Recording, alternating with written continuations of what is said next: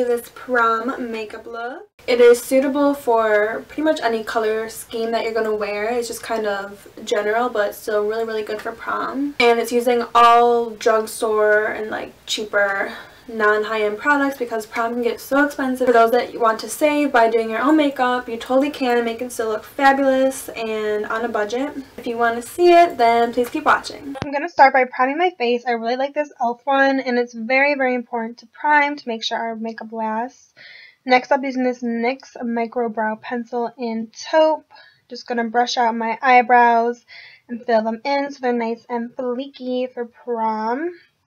I'm not going to get too into detail with my eyebrows right here, but I will link a video where I get more in detail. Next up, foundation. I really, really like this Dewy and Smooth one by Maybelline.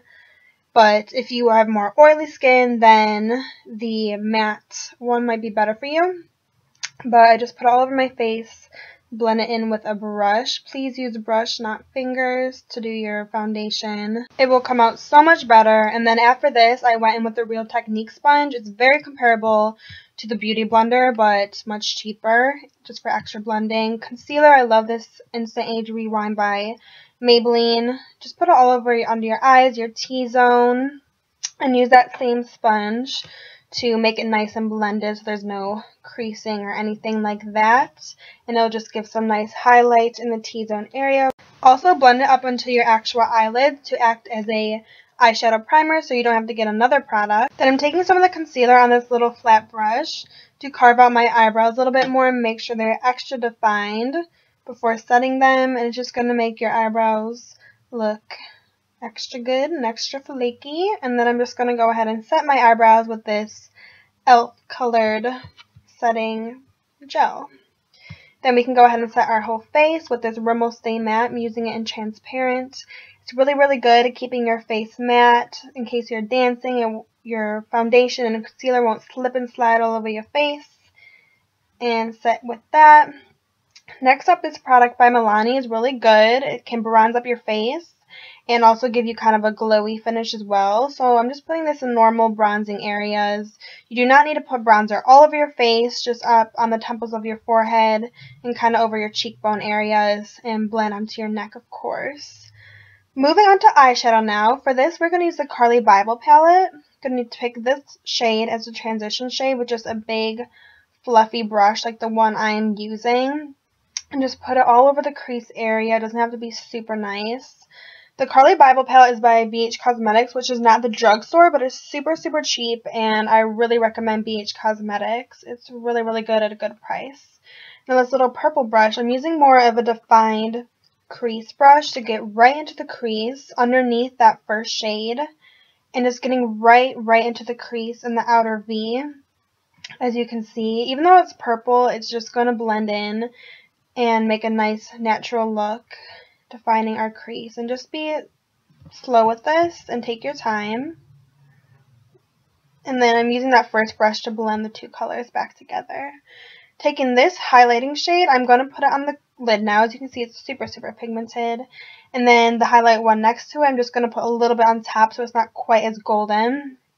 Now I'm going to take this dark brown with a very, very small brush and doing very small movements to just start carving out an outer V area and into the crease. And again, just be very, very slow and take your time with this because you don't want it to come out muddy. Just do small motions to make a little V right in the outer of your eye. And then taking that other brush and blending that all in. Make sure it's nice and blended, because that is the key to eyeshadow. It comes out like this. Now that same purple shade, I'm just going to put it right under the lash line, and then took a little bit more of that goldeny highlight shade and put it kind of more in the inner corner of the eyes and blended that underneath.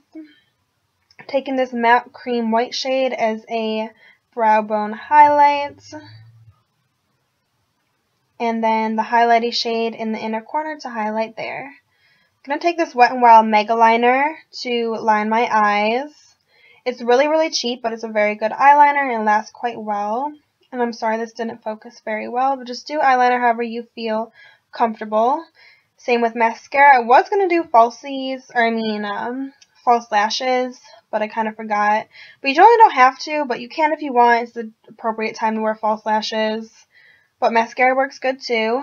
And I use these two, Falsies and CoverGirl Plum Crusher. Then I decided I need a little extra bronzer, so I used this one from the Carli Bybel palette.